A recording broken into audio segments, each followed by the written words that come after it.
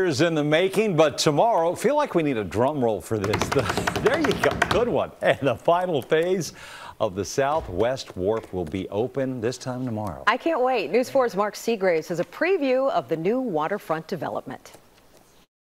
The development along the Southwest waterfront has transformed this area from a once forgotten part of the district to a destination for locals and tourists.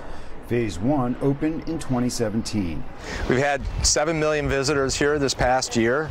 Tomorrow, district leaders will cut the ribbon on the final phase in the waterfront's development. Phase 2 includes more restaurant options, a 4th hotel, and 3 new office buildings. But one of the most exciting parts for developer Monty Hoffman is the access the public will now have along the waterfront. We've actually extended the Wharf Street all the way over to Fort McNair, so for the first time, you can go from Jefferson Memorial to Buzzards Point, or Fort McNair area, along the waterway.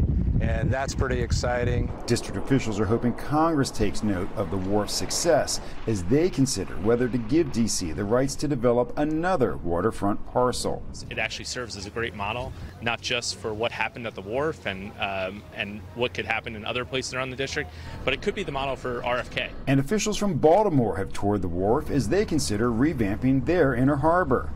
One thing that is often mentioned when talking about the Wharf: traffic and parking. Main Avenue already has about 22,000 cars a day on it, so it's it's close to max of what it can possibly do. I think, we've already tried with our water taxi system. We have our bus shuttle service, which brings about 125,000 people a year from the metro stops.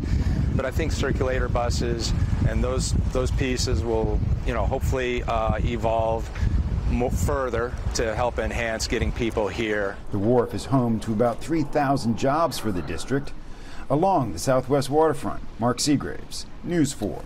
Main Avenue does get really busy. Now, we just heard back from DDOT about the traffic plan and how it plans to manage things along Main Avenue.